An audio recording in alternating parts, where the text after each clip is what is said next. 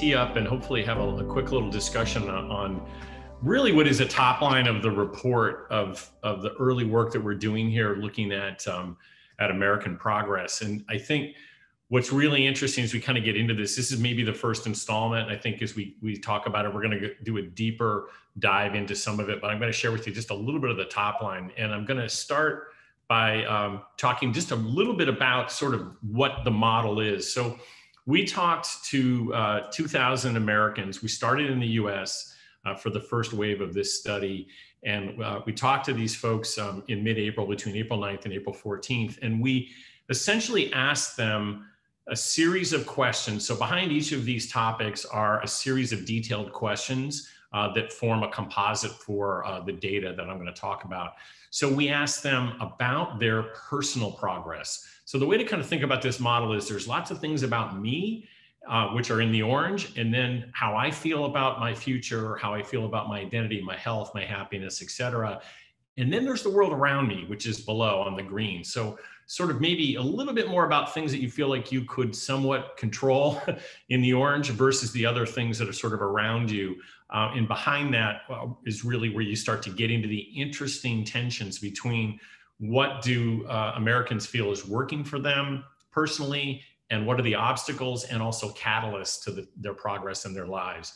So I'm not going to go into all this, but I'm going to kind of talk about it as we go into the data, but you'll be able to kind of see, as I said, the descriptors around these handles. So identity is about your esteem and your acceptance, feeling included in society. I have a range of questions there.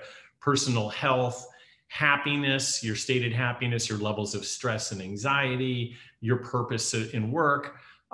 Lots of questions around your personal finances, your hope and optimism for the future, and then those macro issues around you, talking about your access to affordable education and healthcare, understanding the economic situation around you as well as your environment, and then critically looking at social equity and institutions and their opinions about those.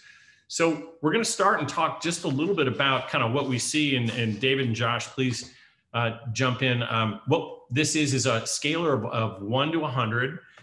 We've simplified it into sort of a 5-point scalar to kind of look at the data vis-a-vis the internal personal progress indicators. And you can really kind of see a couple of things. I mean, one is sort of across the board, they're going to see stronger scores for people's personal progress than you are about the world around them. So we sort of average somewhere around about a 3.5. What was notable there was really strong reporting of personal health. We do believe some of that is related to the questions we asked, which was focused a lot about optimism for their health, and no doubt sort of hopefully coming out of COVID in the US, there seems to be a sense of sort of perhaps relief or a sense of sort of confidence as they think about their health moving forward, and high degree of sensitivity towards their health. The other thing on happiness, we saw across our Harris data, as I've shared with you, national reappraisal around happiness and sort of putting life in perspective, a reawakening of relationships, a reawakening of goals, and not letting time just pass by. So that didn't surprise us at all. But we did sort of see, sort of most sort of declining scores, excuse me, on the identity at the beginning among the general public, and also really on hope and optimism for the future. And then as you start to get into the data, you can see that in some respects, there is a far degree of low scores across different audiences, including young Americans, Gen Z, for instance, which scored very low, especially on personal finances and on a sense of identity. No doubt there's been tremendously difficult dislocation for young people dealing with finding their way into life, given everything that's sort of going on, young people in careers, young people dealing with education. We also saw lower scores across the board for Hispanic Americans, as well as Americans making less than $50,000 a year household income. And a couple of the notable things sort of in there, I think, are really the K-shaped recovery. If you look at the bottom of the screen under personal finances, look at that 5-to-1 ratio on sense of whether your finances are in critical condition, which is under 50K at 1, versus excellent condition, which is your 150K plus household, and similar scores for happiness and hope and optimism and how those radiate outward. So that's a quick look at the personal level. David or Josh, anything before I kind of look at the external? No, it's just amazing how inequality just jumps out of it, of this data. I think we should look at compare it to the community stuff though, and see the theme continue, I think. Let's do that, because we certainly see that. So far lower scores across the board with the general public on the institutions around them, right? Education to healthcare to the economy, David, as you just said, look at a score of a 2, right? So personal finances and a poor sense of the economy is really sort of halting people's sort of perceived progress. Also the environment, right? Climate change has come back to the fore now that COVID has started receding a little bit of mind space in our opinion polls with Americans in the Harris poll. But look at institutions, all right? And this really tracks with a lot of the other data that the Economy and Harris poll has shared with the audience this year, that just massive distrust and sort of disbelief in the functioning and operations of our nation's institutions.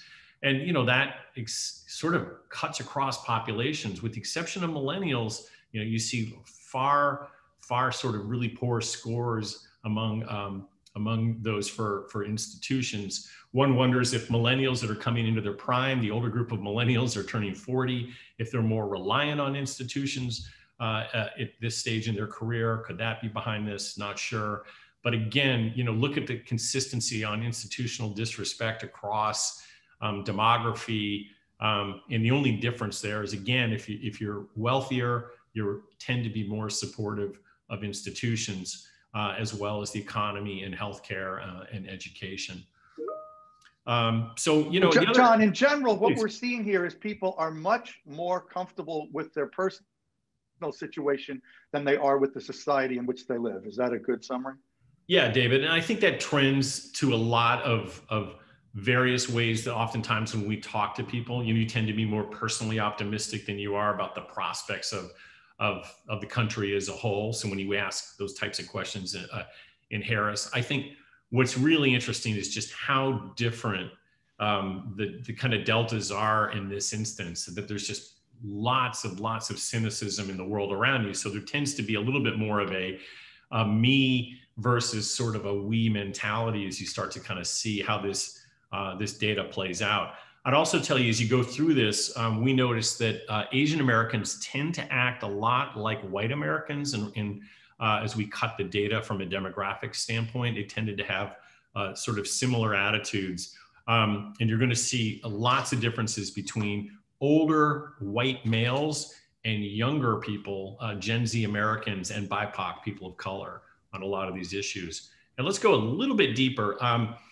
This semi-wonky chart, apologies, is helping us understand which factors of what we just discussed are the most important in driving the dependent variables. We have 2 variables that we set up. We set up a, are you secure with your standing in society?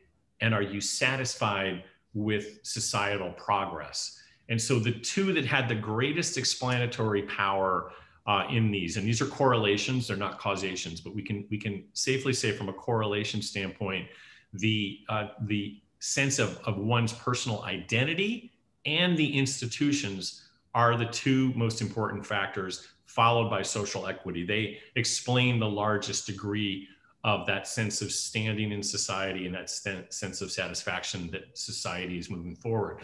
So what you have there is a stronger identity than institutions. We just talked about how poorly performing institutions are. So there tends to be, as you look at these numbers across the board, men, especially women at 21 versus the average at 19.6, this sense that I've got to make it alone, right? It's going to be me. There aren't the social safety nets there. There aren't functional institutions that are looking out for me, the average American. A couple of other things I think are noted. I put a couple black dots next to some things that I thought were interesting. If you look under women, you can see sort of the she-cession, as has been reported widely. kind of manifests itself a little bit here in the data. Again, we see sort of lower levels of sense of sort of a belief in personal finances in terms of confidence, and perhaps how that's related to other attitudes around education and optimism in general. So there has been sort of a dislocation of women during the pandemic that has been systemic and has really hit women of color and women across demography in a pretty substantial way. And John, because there was a question from the audience about the sort of the gender differences in the last slide as well, I think we saw that women generally across the board scored progress lower than men on this slide here. So is that similarly representative of that next chart? Yeah, that's correct. If you just look at the top here, you can kind of see women scoring poorly versus men, especially on the economy, 2.5 to 1 in the environment, and 2 to 1 on institutions. Exactly. A couple of other things, guys, and then we'll open up for conversation, is we then also looked at age. And so when you start to go in there, there's a couple of other pieces of the puzzle that start to kind of tell some interesting stories. Again, on institutions, Gen Z are sort of perhaps more optimistic that they can change institutions. And obviously we've seen how important Gen Z has been in sort of the protests in support of the Black Lives Matter movement over the course of last summer, and also in social equity. Look at how they pop versus general population, 15 to sort of 9.9. Millennials, the environment is more important to them, as is healthcare. Those popped out to me a little bit, as did against boomers, just this overarching sense of sort of traditionalism, right? Their identity is still strong. They have higher than average respect for institutions, which we've seen in a lot of our other data. Interestingly, social equity. And this is going to beg further research, but my hypothesis on this is that there's been a boomerang in a lot of our Harris poll data over the last several months about cancel culture. And when we talk to Americans, I'm looking at this question in front of me, do you think there's a growing cancel culture, there's a threat to your freedom or not? 64% of Americans believe that, including 82% of white males. So one question there is there social equity that's sort of becoming a topic in a different context as sort of older people sort of see the social equity movement in the country. A couple of other things just on income and education. We see a couple of things that are kind of interesting here. Again, under 50K, you just see how incredibly important this focus is on identity, needing to sort of really shore oneself up. And I think that's sort of an interesting thing to kind of look at here as well. The other thing, as you kind of look at these numbers, is you kind of get into a sense of the fact that the economy is working better for people that are making more than 150K. Their happiness is higher, as we kind of saw in that earlier chart.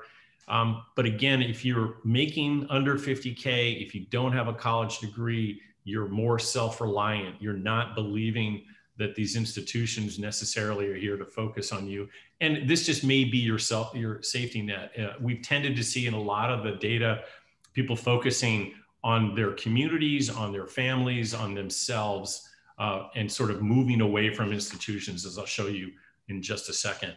Well, why don't we do that? This is the last kind of chart maybe I'll share. And then if we want to go deeper, we certainly can, guys. But basically, this is a perceptual map. So what we did is we took all of the different audiences, as you can kind of see in the black, and then we put up the different personal indicators and the different external indicators, and we just mapped them for relevance. So this is sort of a quantitative perceptual map, a Euclidean distance map that basically looks at the relationship between people's sense of seeing these as relevant to them or not. And so I think a couple of things kind of pop out. The first thing you kind of see over on the right in the green is that Black Americans, Hispanic Americans, Millennials and sort of white folks under 40 really see institutions as more integral, which is kind of interesting. They tend to be more focused around perhaps maybe affecting change, driving for sort of social equity. So this, again, in a lot of our other data guys, we've seen BIPOC and Gen Z and millennials acting in lockstep on a lot of social issues. So that's kind of not surprising. But then if you look at sort of older Black Americans, Hispanics, those without college degree, they start to move a little bit in a different way. And those under 50K, as you kind of go to the top left, that's sort of a little different subset, but they tend to be more self-reliant, very focused on their identity, and sort of more self-determinant, perhaps we might say, and maybe more focused on communities making their own ways in life. And kind of sandwiched between them are that group, as I said, Gen Z, Black, Hispanic females, Black Americans, Hispanic Americans that tend to a sense of more optimism. So they're moving perhaps a little bit more toward wanting to take on the system and challenge institutions. And then, a couple of other quick things that kind of pop out. I mean, the general population definitely sees sort of social equity, healthcare, personal financial situation is really determining their sense of security and their sense of social progress. Again, as I mentioned earlier, Asian men, AAPI men in our survey, and white males, or males, general public, white males together with education tend to kind of all be in the same cluster, and they're focused on social equity. And then you see how much more important personal health and healthcare and finances are to women, sort of based on the discussion that we just had. So guys, I can drill down deeper. We can go into more of the ratings. What we have kind of behind it are the start of a few other points, but I thought that might be a good little platform maybe to sort of tee up some of the discussion for some of the other great. That's a great, it's a deep data dive, and there's a lot more where this came from, and this will be an ongoing research project, which is important to underscore. I know there's a lot of data on the influence and impact of technology that we're also gathering, which we'll be sharing with this group and our wider community in coming weeks and months. The one thing that jumps out at me, and we do have to kind of wrap, is for all of the income inequality issues and the genuine divisiveness of American culture around economic opportunity, it surprises me, even for all of the differentiation in between rich and poor, the less affluent people still are relatively upbeat about their situation in every respect, except they don't think they have enough money. I think it's impressive what they're able to keep together based on this data. Yeah, we've been tracking and doing some other interesting research for some clients and some authors, and they're charting sort of a similar pattern, which is this sense of a renewal of sort of American, whatever you want to call it. There may be a lot of referendums on a democracy and political divide, but there's that sense of that American spirit and that entrepreneurialism that is something that seems to be alive across Americans at different ages. And that cuts across. Yeah. Yeah. Wow. Well, John, thank you so much. Josh, unless you had something to jump in, we need to get to the next section. And we appreciate, we know this data is fresh. So what we'll be doing is taking it, working with you, John, to package it up into sort of digestible pieces for our community, and be sending it to, as David mentioned, to this group as well as our broader community. So really appreciate the partnership. Thanks, guys. I'm originally from Cleveland. Really excited. You've got such a great, a great lineup coming up. Right. Thanks, guys. Thanks, John.